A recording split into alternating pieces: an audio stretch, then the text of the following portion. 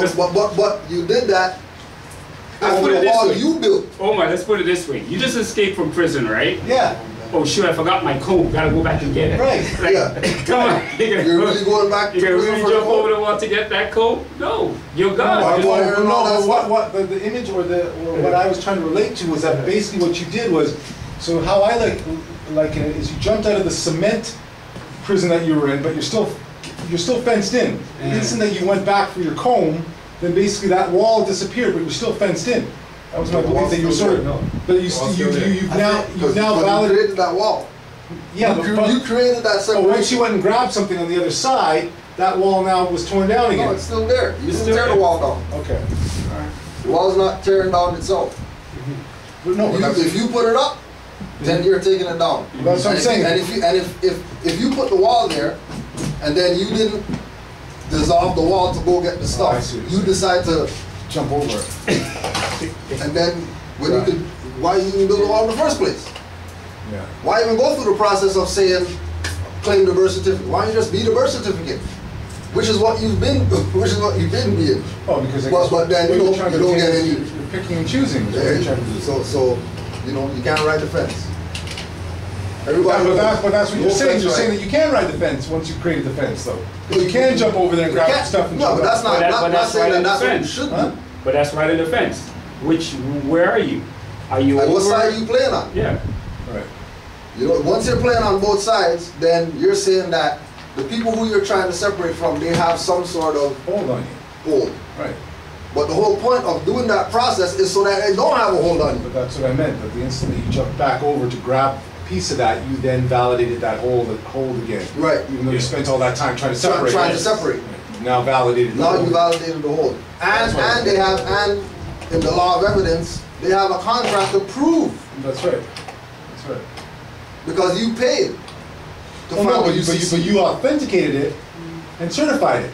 Yeah. Oh yeah, but you have to pay to do that. You have to pay to do that. Right. Well, so why are you paying to do that if you're the so-called sovereign?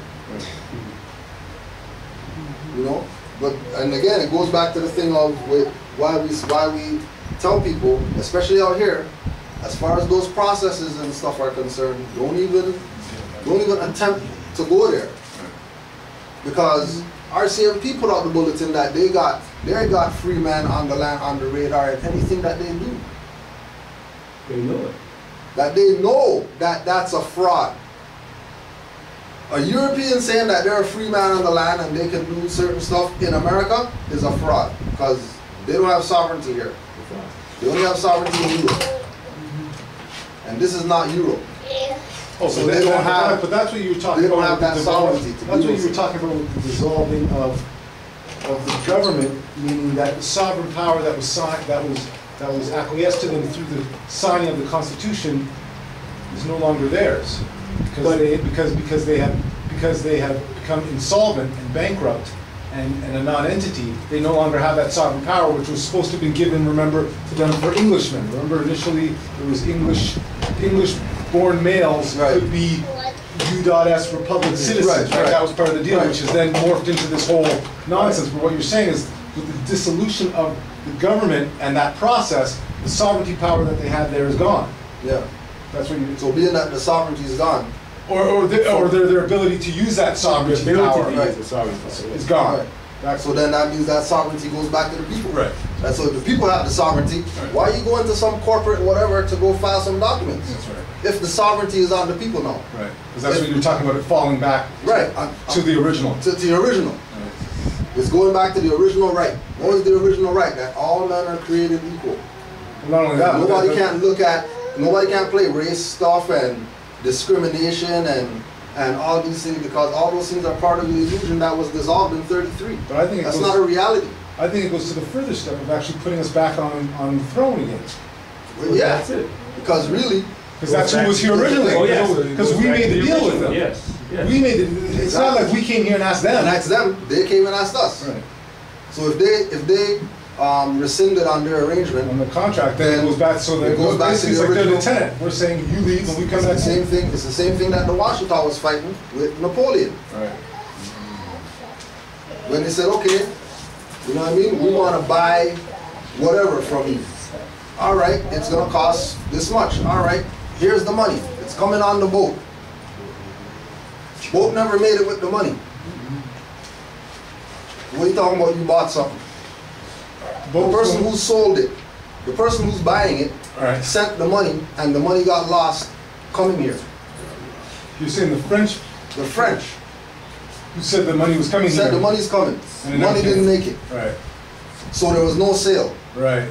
But then so that means everything goes back to before the arrangement. They're honoring a contract that was never completed. That was never completed. So if the individual to their benefit. Right. So now when you have so-called, and this is why when you look at Washita, they have the little splits in that. Factions. Different Moors saying that they're Washita, but you know what I mean? All of them a power grab go back to, because obviously not all somebody of them signed up for it. Not all of them signed up for it to be sold. It's like one faction said, okay, we're going to sell it to you, stating that they're Washita. But what we understood... No different than some people said, don't give the Europeans no 13 colonies and all that stuff. Don't be no treaties or nothing with them. And they'll be like, what do you mean, man? You just gotta... Why wouldn't we do that? Logically, it would assist us to do that.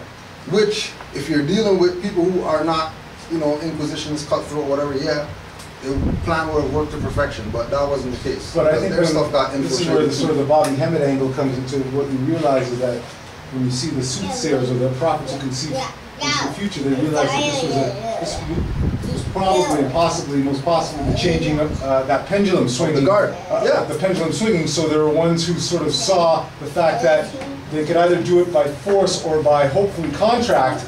Sort of get, and that's probably what the initial attempt, I think, was in certain ways to sort of create. Right. So all that fell, and then you have Noble Juali who comes up now. And he comes up to respond to the poison that's been happening. There's literature that he went to Cuba, met with them. Right. There's literature that he was called president. Right. There's literature that you know there's constitution for these people. Right. Right. Which is tied to the national constitution. Right. But that he told Moors to enforce that. Right. But then Moors are enforcing United States codes of whatever. Right. Moors are enforcing act of whatever. Right. Moors are enforcing statute of whatever, ordinance of whatever, and they're not paying no attention to the Constitution. And then want to know how come it's where it's at right now. When the reality is that the president, the president of Morocco, Noble Juali, put everything in the hands of the beneficiaries. And the beneficiaries said, we don't want to be beneficiaries. We want to be heads of stuff. And then so yet again, power egotism. Ego. And people going through that ego thing. Sure, right? And then we go down the line. Malachi York,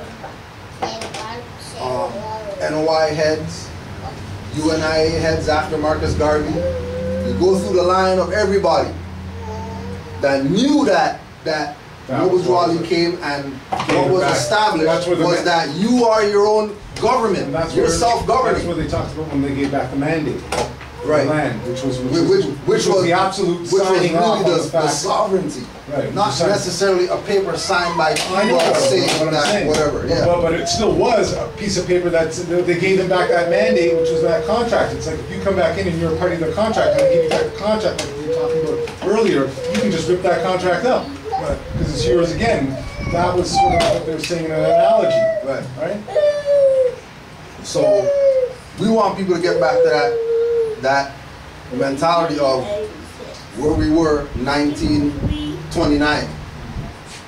That we had the convention. Just like these people have their convention right now, for their whatever that they're doing, we had our convention. And Noble Juali put everything on the record for the Moors. You have your flag, you have your holy books, you have everything it is that you need. You have your national headwear, you have your nationality, you have your creed, you have your seal, you have, like, what else do you want? There's nothing else that I can give you. Your religion. Well, you have your religion, land. all that. And then it was supposed to be taken, all the heads or whatever, distributed, give the people their stuff, and leave them alone. People ran with it, and people trying to say, oh yeah, well, we got it. If you want some of it, you got to get down with us or whatever. And those guys over there say, well, they don't really got the real ones. We got the real ones because, you know, the guy who we say, you know, he had a you know, burn mark on his forehead that made him the legitimate whatever. And then we're everybody's scatterbrained, and now we have nothing. Which again leads back to why it is that we're doing the whole thing with the unity thing and trying to pull all this thing back together. Because everybody has the same foundation. Stop front. There's not no separate anything. We all look the same. You go talk to some Buddhists. They don't. This Buddhist and then that Buddhist and then the Buddhists that don't really want to say that they're Buddhists, but they'll go with the lessons. And then the Buddhists that say, no, we don't want nothing to do with those Buddhists over there because ain't nobody dealing with it like that. Even if you go on a nation level, they're not dealing with it like that. As soon as nationality comes up, all their religious, whatever stuff that they say that they belong to is out the window. It's all about our nation. It's interesting you say that though, because I was talking to some of these, I think you guys were talking about communicating with the Polish national over on the side. Yeah. I was talking about the Polish are an interesting nationality too, because I think they've got a lot of history there. But my co-worker was telling me about when one of them was telling me that when their parents were getting married, that there was huge divisionism between the religions. And if you were Catholic, you couldn't marry a Protestant. Right. And so I was likening that to what's going on with us too, which is all this divisionism about who's boss. And about how this one guy had to change his religion to marry the woman. Yeah. And that's how there was two stories like that where people had to actually change what they so-called believe, yet they're still believing in the one God. Yeah. And I started to realize that that was all for this pull for the money and for that control thing about but that's like you're saying. That's that layer. Under that layer is nationality. Yeah. That they're not going to have any dispute. Right. Regardless of what their religion is, they're not going to have a dispute when it comes down to what's your pedigree. Right. Oh, everybody's like, oh yeah, Polish, regardless of whatever their religion is. So I'll go and knife you in the back for being Catholic. Right? Yeah, oh yeah. You know, naturally. No, but it's crazy. You know what I mean? That's not, That's that's the dynamics of what that's what the time is going on though, right? Yeah, that's what's going on. That's what's going on in Ireland right now. They're killing people over whether they're Protestant or Catholic. Right? They're still Irish. But bottom line is, but that's the divisionism that I think is very important for us to look at that and see that that's part of, I think, the manifestation of where our problems lie. Yeah, but again, like you know, we have to always remember that we're the ones under the microscope for the world. They're judging how they're gonna do on us. On us. Yeah. So if it's okay for people who look like us to wear pants down here, then everybody could do that. Which we see now, everybody can do that. No, it's crazy. Man didn't have a belt before, now it's become a style. Now it's a style, not to have a belt. You know? And it's not that, you know, and nothing's wrong with It's funny, I used to have jeans that, you know, I didn't have a lot of money, so I'd have ripped. And now you can go pay $600 for a pre-ripped jean. I thought to myself, I should have held on to those jeans. I should have quoted the market on that. That's the style now, ripped jean. That used to be an economic thing. Now it's a style. No. Hey, look, you're a bum.